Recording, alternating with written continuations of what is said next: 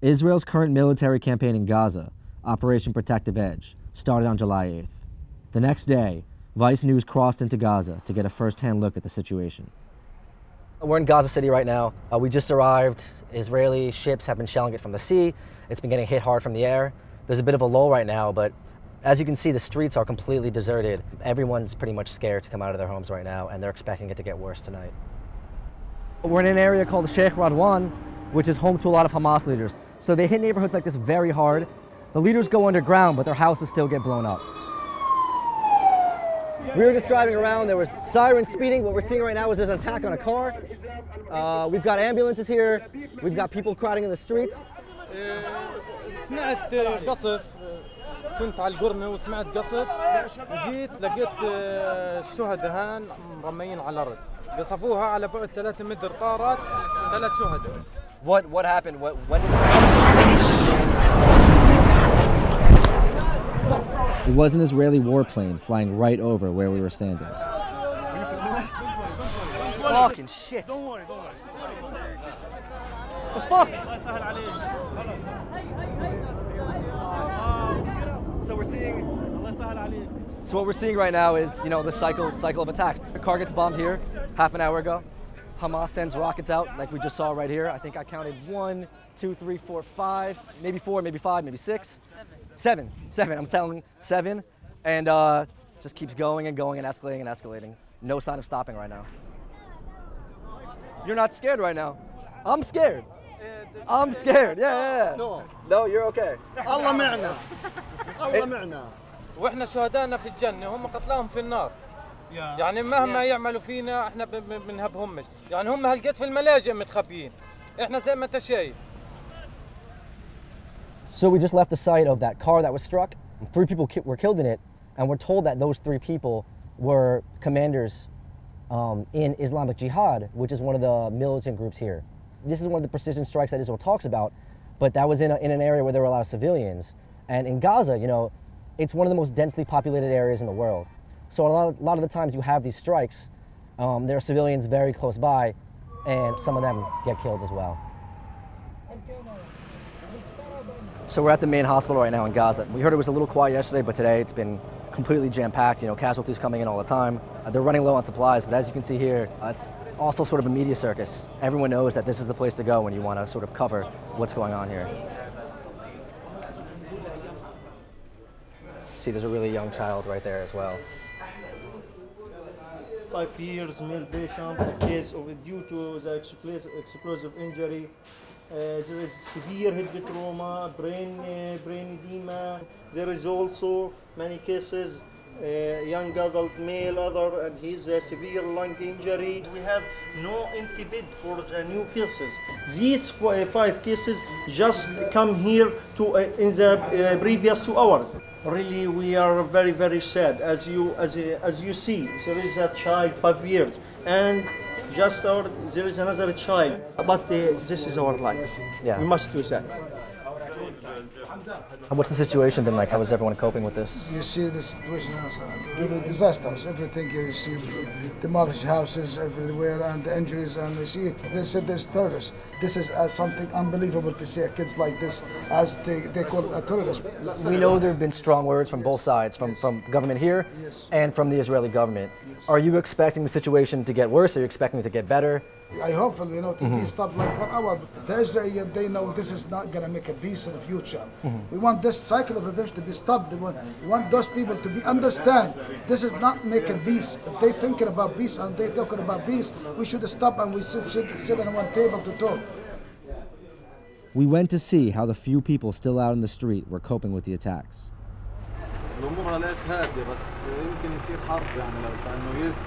So does it feel different from what happened 2 years ago? أسوأ من أول. اقتصاد بالبلد يعني صار أسوأ بكثير عن أول. الرواتب تبعون الموظفين ما نزلتش.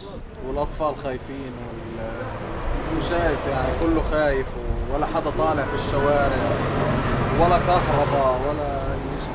You know, you're a young man. A lot of the people in the resistance are young men.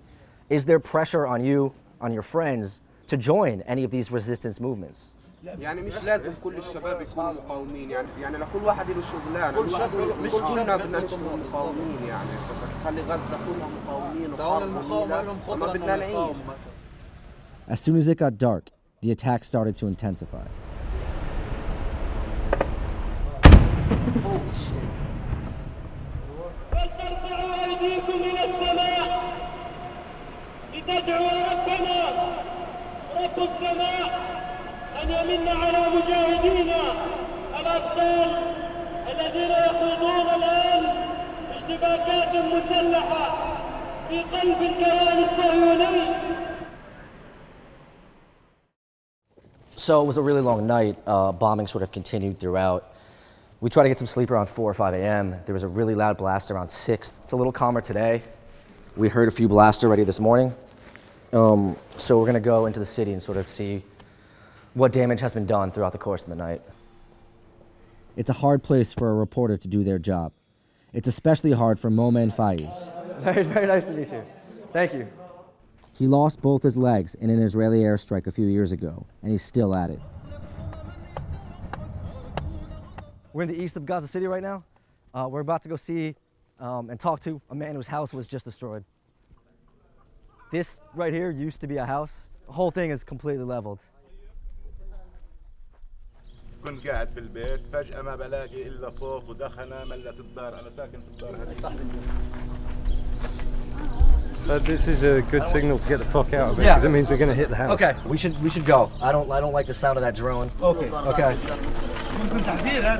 The entire time we were filming at that house, you can hear the buzzing of the drones. It's really persistent. It's continuous. It was loud. The loudest I've heard it since I've been here, I think. It's known for being an area where a lot of members of the resistance live. You know, that could have been a warning shot, and the feeling there was just we had to go.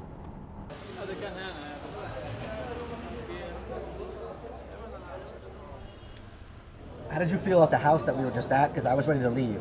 هو طبيعي أنا قبل هيك صار عليه استهداف، يعني تقريبا تعودنا على الأمور هذه، على أمور الزنانات والطيارات والقصف، وإنه يكون في المكان اللي إحنا فيه يصير فيه قصف تاني علينا. تعودنا على هيك أمور، وكلها إحنا سايبينها توكيل على الله، على ربنا يعني، وإن شاء الله يعني بيصير أي مكروه لأي حدا. Can you tell us about what happened to you? كنت بعمل تقرير عن البضائع العالقة في الجانب الإسرائيلي، فتم استهدافي بشكل مباشر بطائرة استطلاع. Were you scared to pick up a camera again? هو الموضوع هذا صار مرتبط يعني بالإنسان، فبيقدرش يتخلى عنه، من الصعب جدا إنه يتخلى عنه، حتى لو صار فيه إيش ما صار بيقدرش يعني يتخلى عن الموضوع هذا. That night, we wanted to get the best view we could of the assault on Gaza. The safest place we found was the 15th floor of a media building, where we stayed up all night watching bombs drop with local journalists.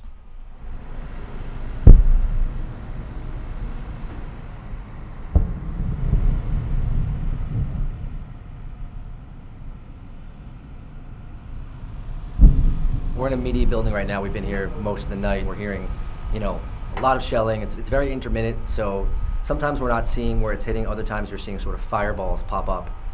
We're here with a bunch of Palestinian journalists. They've been up for 20 hours. They say the past few days they've rarely slept. They're filming the entire thing. We've been told not to leave. There was a driver of a journalist's car who was struck a few hours ago. We don't think we're going to sleep. And it's just sort of pounding, pounding, pounding. It'll be quiet for half an hour, and then you'll hear either a plane strike. You can tell sometimes when it's from the ships because it's sort of like a duh, duh, duh, duh. And we don't know when it's going to end. Jesus Christ. This. Yeah.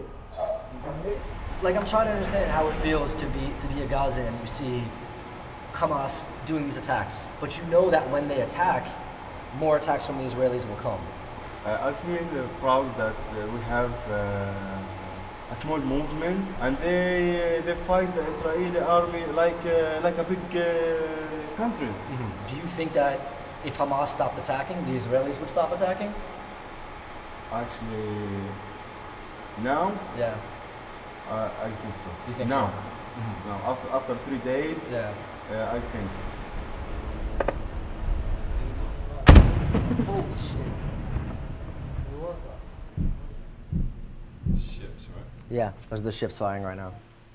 You can see this big building right here, the ambulance in front of it. That's our hotel. We heard a few booms. I saw one of the incoming shells come in.